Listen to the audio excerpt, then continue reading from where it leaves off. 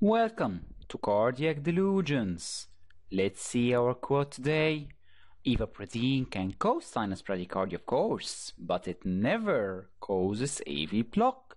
Is that true or false? We have a 72-year-old female who presented to the ER by dizziness of 1 day duration, blood pressure 140/90 and heart rate was 40. It was regular. The ECG in the ER showed evidence of complete AV dissociation, suggestive of third-degree AV block. The doctors in the ER asked the patient about her drug history and she denied intake of any beta blockers, calcium channel blockers, or digoxin. But she mentioned a recent prescription 5 days ago, as her doctor gave her Ivabradine for intermittent episodes of palpitation, and she was already started on this medication for 5 days till today. The decision was to admit the patient and stop Ivabradine, as provisionally it may be the cause of AV block, despite objection from some of the doctors who mentioned that Ivabradine affects the SA node, not the AV node. But the surprise that after 3 days when she was kept in the CCU, the heart block resolved and turned into first degree AV block, and when it was compared to her previous ECGs, yes, it showed the same finding of prolonged PR interval, but now she restored one-to-one AV conduction. So the question now is Ivabradine the real culprit for this complete AV block, but put in consideration that there is a temporal correlation between the appearance of AV block and the intake of Ivabradine, and there's a disappearance of AV block with stopping Ivabradine. We usually divide bradyarrhythmias into disorders in impulse generation, which are called sinus node dysfunction, and disorders in impulse conduction known as AV blocks. And we know that ZBN can be caused by primary causes, usually degeneration in SA node or AV node, or secondary causes. There is a list of secondary causes which may cause bradyarrhythmia, but the most famous one that we usually ask about is the iatrogenic cause. That's why we ask the patient about any medication which may be incriminated. That's why we need to check the medications that have negative chronotropic or negative dromotropic effects, which may be a reversible causes, rather than implanting permanent pacemaker without a need.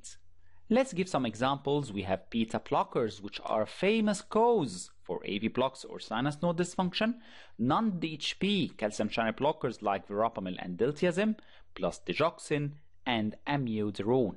These are the famous medications that we usually ask about. But what about Ivabradine? We know that it may cause sinus bradycardia, but can it cause AV block? Let's see the mechanism of Ivabradine. We have the funny channels responsible for sodium and potassium influx, resulting in the slow, spontaneous diastolic depolarization in the SA node, which of course can result to the resting potential to reach the threshold level and start an action potential.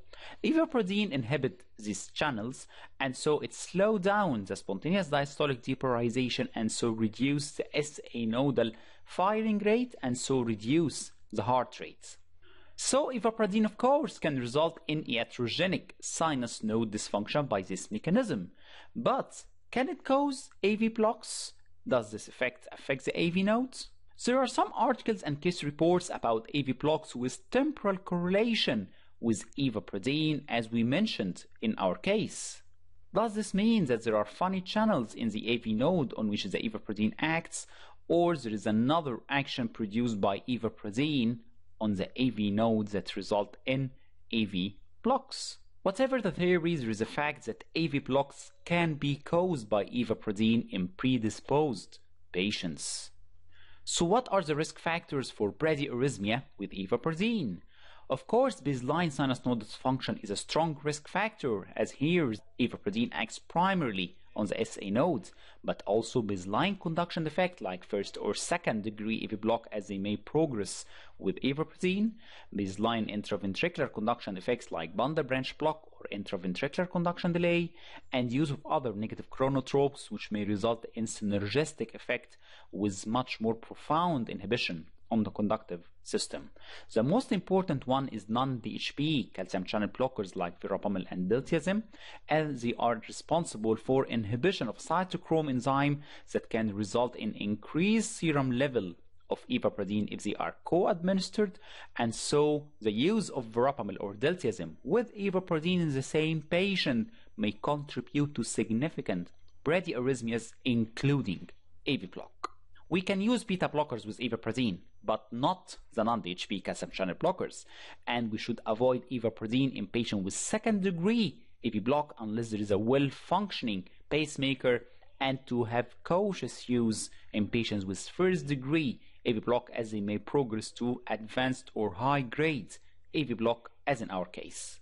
So what are the contraindications of Ivabradine? The acute heart failure, shocked state, baseline sinus node dysfunction, clinically significant bradycardia as it may increase the risk of brady-dependent or StatPearls, but please don't forget also baseline second or third degree AV block and co-administration with non-DHP calcium channel blockers. In this case, it may result in life-threatening bradyarrhythmia, including AV blocks.